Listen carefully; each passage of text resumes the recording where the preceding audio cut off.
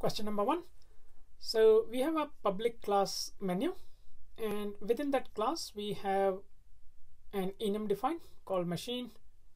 Enum has two values, auto and medical, and then there is a string type. So auto has a truck, medical has a scanner, and then there is this is a constructor, setter and getter of the type,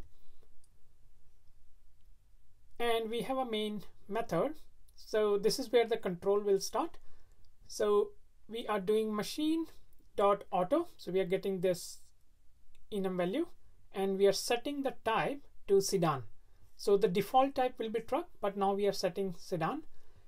And now we have a for loop where we are getting machine.values. So it's going to get all the values of the enum one by one. And we are doing a system.out.print of the enum. And by default, the enum will print the first part of the enum, and then we have a colon space, and then we are getting the type. So type in this case is what's given in the brackets here. So this code looks good. So there doesn't seem to be compilation error. So you can straight away eliminate these options that says that there is a compilation error.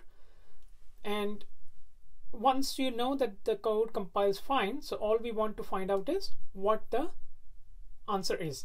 And in this case, it's going to go in order, and the first it's going to print auto, and when we're getting the type, it will not print truck, but it will print the value that we have set explicitly. So the first output will be auto sedan, and when the next loop comes in, then we are going to print medical and scanner, which is the default value.